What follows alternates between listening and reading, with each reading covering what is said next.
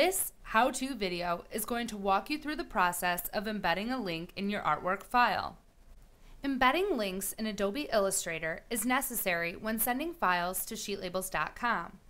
Using links while you work in Illustrator is a great way to ensure that your file size remains small. When you send sheetlabels.com the final artwork for your label, the link may become broken. If we don't have the linked image in our system, then Illustrator will be unable to load it. To prevent this from happening and to guarantee that your artwork prints exactly how you intended, we must embed our links. As you can see, I've already started a project in Adobe Illustrator.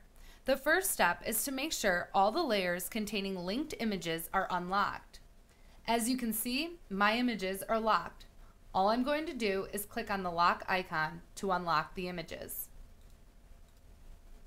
Now I'm going to move my mouse to the top of the screen and click Window.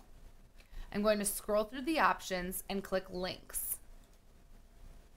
A new window opens. On the Links tab, I'm going to click my artwork file. I'm going to take my mouse to the top right corner and click the drop-down arrow. Next, I'll click Embed Images. My frog file is now embedded.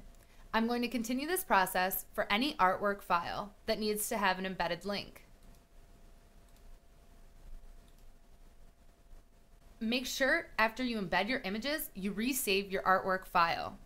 Embedding links is necessary for when sending artwork files to sheetlabels.com, but the process is quick and easy.